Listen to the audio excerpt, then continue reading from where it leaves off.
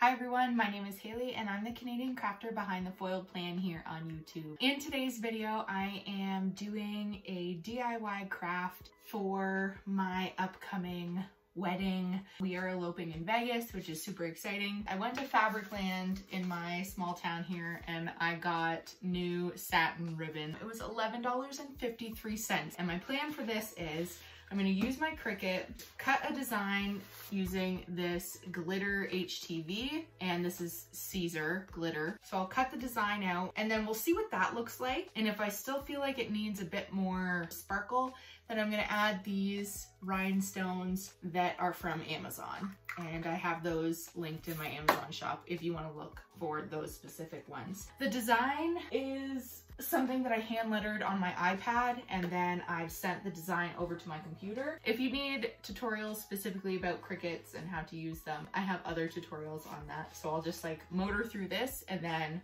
we'll move on. So I am at the stage now where I'm going to cut this. So I've got the glossy, shiny side down, matte side up, and my design is mirrored on my computer. Just need to select my material, which is glitter. Okay, while this cuts, I am going to grab my weeding tool so that I'm ready to move on to the next step right away. This is already plugged in, but I'm going to turn on my Easy Press Mini. I could use my big heat press, but I'll be completely honest, I'm feeling a little bit lazy and that side of my craft room is a mess. So I don't want to move things to have to turn on my heat press. Anyways, okay, let's do this. The newest Cricut update, when you're cutting a project, the percentage of completeness, in my opinion, is never accurate. I don't know if you've experienced the same thing, but probably for the last like 45 seconds, I've been looking at the screen and it says it's 100% complete, but clearly it's not. One thing that I wish when it comes to the software is that it was more accurate in that sense, and then also had an actual like countdown timer. Like my Silhouette, the program that I use for that, it actually tells you like down to the second how much time you have left. So if you need to, like if it's a really big cut, you can set a timer on your phone and then go and, you know, put a load of laundry in and come back or whatever. Just not an option for this. Maybe in the future though. Okay, I'm gonna tidy my space and I'll be right back.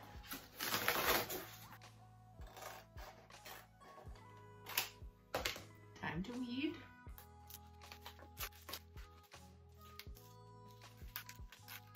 I remember the first time I ever used glitter HTV. When I saw this carrier sheet and how much glitter was actually on it, I was so nervous that it was going to transfer onto what I was pressing, but it doesn't.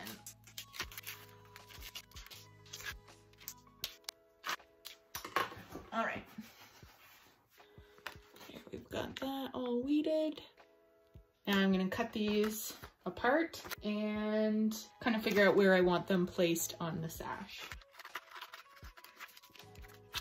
Okay, so I've just folded this in half. I originally thought it was gonna be too much, but I wanna see kind of where it sits to actually determine how much I need to cut off, if any. Cut off this much. Okay, now I am going to grab my Easy Press mat and I'm gonna separate the pieces and we're gonna press. And I have this on the lowest setting and we'll see how that works.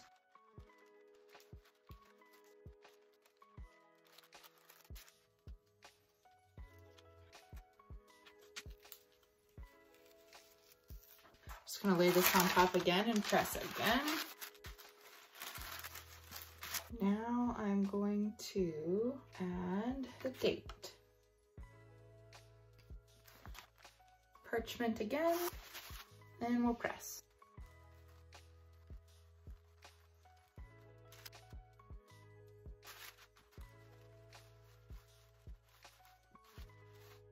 Perfect. Okay, so I've just lined these up so this edge and this edge are together properly, and I'm going to clean up this spot right here. I'm gonna grab my plastic ruler and my rotary edge blade, and we're gonna snip them off together, and then I'm gonna grab my lighter and we're gonna make it so that the ends don't fray. This is why I did a little extra than what I wanted it to be, so that I could make sure this was perfectly straight. Now, cross your fingers and toes that I don't mess this up.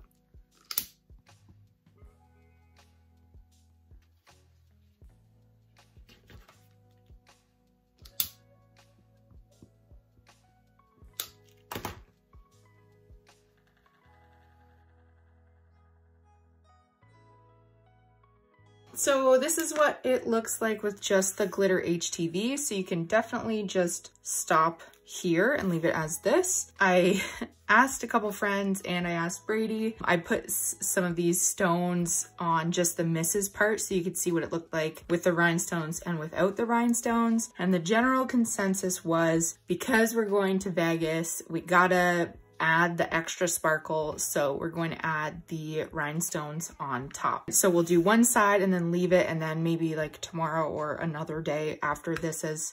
Oh, actually, you know what? I haven't sewn these two sides together, so I can just shift this down and then I can do the stones on the date, which is on the back. That's what I'm gonna do. And this is gonna take a while. If you've added rhinestones to anything in the past, you know how painstakingly slow it can be. Anyways, the adhesive that I'm using is E6000. If you have a hard time with like fumes and smells, this is maybe not the best option for you. It doesn't bother me, so this is what I use. I actually take this and then I have a bunch of little syringes that I fill up because to me it's just easier to control than using this whole thing. But once this is done, I'll just add more to it. I like to work in small sections, so I'll do a little section of glue and then I'm gonna use this tool here, which comes in a kit. I got this on Amazon. Comes with 4 of the handles. They're all different colors, and then these are wax tips, so they are what picks up the rhinestones, and they just screw on. And then this, you can put wax in the tip if you want to. I just kind of use it to move around adhesive. Let's get into it. And after I take a little bit off of there, I like pull the plunger back a little bit so the adhesive doesn't continue to kind of pour out. And you don't need a whole lot because once you place the rhinestones down, you don't want it to like seep out underneath. And I'm gonna bring this closer. And because these are brush letters, I'm gonna work with different sizes of stones. If you had letters that weren't different brush sizes, then I would say maybe you could do all the same. My style of adding rhinestones to things, it's not all like exactly the same. I like there to be variation. And I've just got, this is actually a glue gun mat from the dollar store. And I like to always have it nearby when I'm working with this type of adhesive or I'm doing some rhinestone work because it's easy to just wipe it off and then it peels right off afterwards. These trays are really great when you're working with rhinestones as well. I have them linked in my Amazon shop if you're interested in scooping some. They just make it really easy. Like you just give them a little shake and then the rhinestones end up exactly where they need to be. Adding rhinestones is definitely the most time-consuming part of this entire project, but I definitely think it's worth it to add that extra bit of sparkle. So I just finished adding the rhinestones to the HTV and made sure to do it on the date, which was on the other side of the ribbon as well, or rather what would be the back side of the sash. And then a few days later, as you can tell by my nail change, I came back after everything had cured and I overlapped the ends of the ribbon and I sewed about 2 inches on my sewing machine to connect them. And then I folded the 2 pieces where that seam I just created was, and I used my Easy Press Mini to just flatten that out. And then also the top of the sash that would sit on your shoulder, I also ironed that a little bit with my Easy Press Mini just to put that crease in there so that it sat nicely on my shoulder. I ended up wearing this sash out to breakfast the day after we got married. I was like, you know what, I'm only gonna do this once in my life, so might as well be extra. We went to Denny's and I had a blast. There's also other DIY projects that I did for our adventures in Las Vegas. So if you want to check those out, I'll link those videos as well. I did some blinged glasses and that jacket that you see in the middle picture there. Yeah, so that concludes today's video. Thank you so much for hanging out with me. I hope you have a super awesome day, and that's all I'm gonna say.